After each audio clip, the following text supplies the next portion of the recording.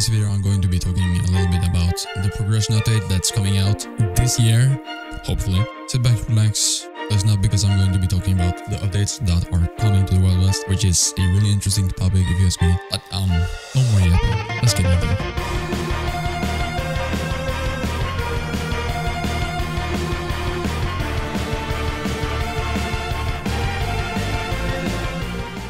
So, the Wild West finally updated us about the progression update. So, this is what they are saying. Our friend Tyler over at Starboard Studios has sat down and typed a little bit of a update about what's going on with the progression update and why it's so delayed.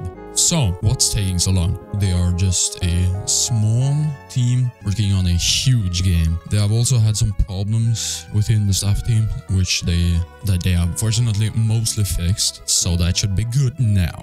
They also said that it's hard to work on Roblox, you know, the game engine.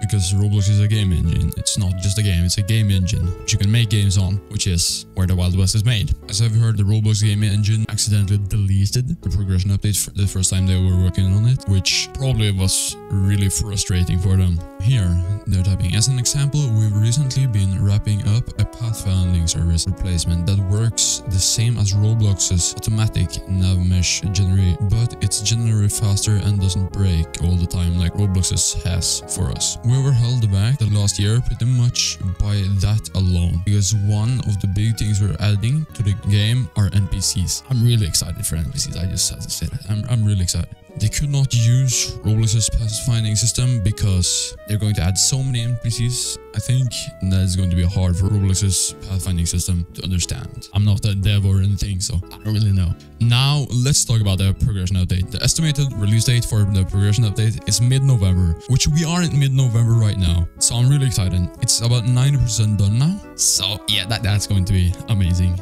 when it releases. I'm going to be streaming the progression update live on my Twitch, twitch.tv/mango_the_rat. They're also going to add a fishing system or a fishing skill. That is going to be amazing for making money, because I think we've been mining now for the last couple of years. So fishing is going to be interesting. I think fishing is also going to have something to do with the progression system, so you're going to have a fishing skill, at least that's what they say here in the blog post. The fishing update is most likely going to be released in early to mid-December. They're about 80% done with that. If you guys want to read this, check out the devlog.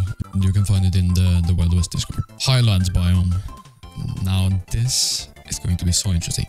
It has been coming soon now for the past few years. I'm hyped for it. It's hopefully going to be a place where people can PvP uninterrupted. That's what I hope for, at least, because the only place we have like that right now is Callahan Manor, and there's usually a lot of people at Callahan Manor, so it's going to be interesting to see. It's going to be released about the same time as the fishing update. They are also making stagecoaches and wagons. I hope that you're going to be able to rob those stagecoaches, because that would be absolutely amazing.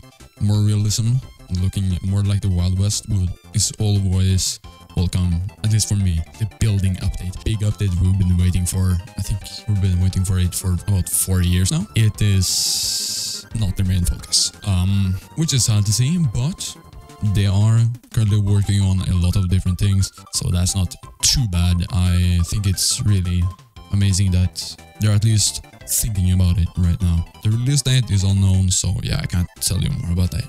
Wildlife overhaul. They're going to fix the animals and stuff. They're going to completely overhaul it. Completely. When I say completely, I mean completely overhaul it. They're going to also add another AI for the animals, which is going to be much better. And they're going to reintroduce snakes. Hopefully, fix the lag problem snakes used back all the way back in the day. So, Starboard Studios is also working on the Wild Seas right now, which is probably one of the reasons it's so slow. I also want to thank Tyler from Starboard Studios for making this for us creators. It's really appreciated. It makes it so much easier for me and most other content creators to get more content, because we can talk about the updates that are coming to the game. So thank you, Tyler from Starboard Studios, for making this. So if you enjoy this video, like, subscribe, all of that stuff, and follow my Twitch, twitch.tv/mango_the_rat. I'll see you all later. Bye bye.